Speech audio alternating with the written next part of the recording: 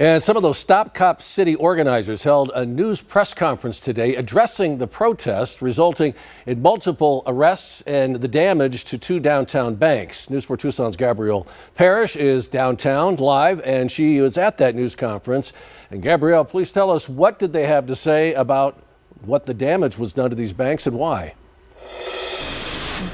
Sean, I was at that news conference, and they say that a Wells Fargo executive is in favor of a facility that will support militarizing police.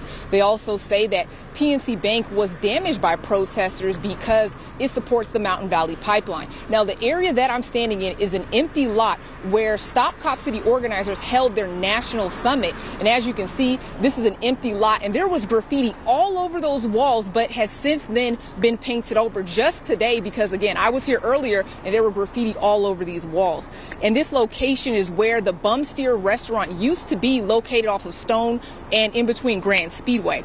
During today's news conference, they wanted to make sure those points were known. The group traveled here from Atlanta. This is video of the facility that the group calls Cop City.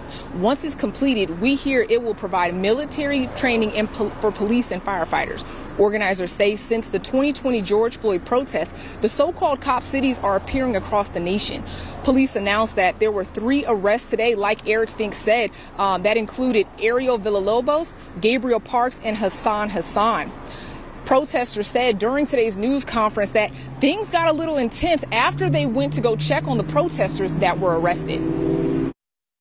After walking over to speak with the sergeant on duty to inquire about the location of a person taken into custody, whose name and date of birth we provided, we were aggressively told to leave and then surrounded by 3 squad cars and questioned.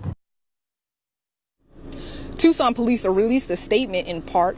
Their actions resulted in significant damage and endangered both property and lives, including throwing incendiary devices into an occupied building. News 4 Tucson will have more information on the Stop Cop City situation that happened here in Tucson. Reporting live from Midtown, I'm Gabrielle Parrish, News 4 Tucson. Thank you.